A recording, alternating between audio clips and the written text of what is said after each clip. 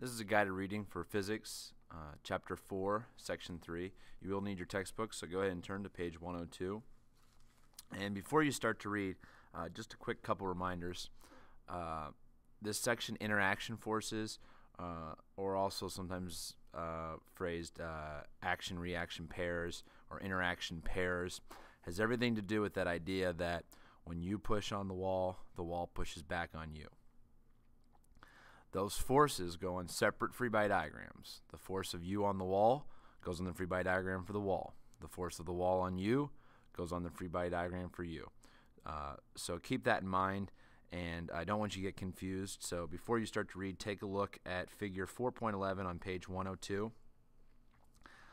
That is not a free body diagram. They're just showing you the direction of the forces. So please don't think that that is actually a free body diagram.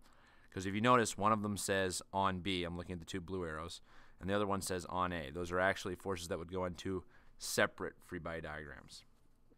Okay, so go ahead and read page 102 and page 103, and then come on back. All right, welcome back.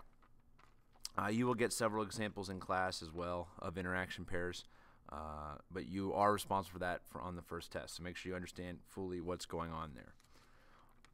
Now, take a look at page 105, and on page 105 it says force of ropes and strings. You do not need to read this section, okay? But there is one thing you need to know about, and that's tension. The tension is simply the force of the rope on whatever object it is, and it's the same everywhere. So don't get fooled by the word tension. Tension is just a force, and it's due to a rope. As simple as that.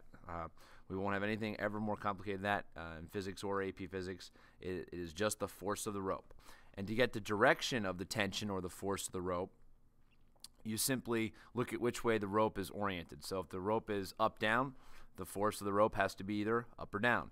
If the rope is oriented left-right or horizontally, the force of the rope has to be left or right. And if it's at an angle, it's got to be directed along whatever direction it's in or whatever angle it's at. So ropes are fairly straightforward. And if a problem ever asks you to solve for tension, simply think I'm solving for the force of the rope. All right. Take a look at page 104, example problem 3. And I just want to show you a picture. This is something we've probably talked about in class. But on the right side of example problem 3, you'll see a picture of the earth and the picture of the softball. If you were to draw a free body diagram for the softball, it'd be earth on the ball down, which means, yes, the softball does exert a force on the earth upward. So there's a free body diagram for the earth there. Right below it says ball on earth up. Those forces are equal in magnitude but opposite in direction. They go in two separate free body diagrams. But you might be asking yourself, when I drop something, why don't I see the earth move up? Well, there's a big difference in mass of the earth. So given the same force and a whole lot more mass, okay, F equals ma is what I'm using right now. Given the same force with a whole lot more mass, you're going to see a whole lot less acceleration. So much less that you can't observe it.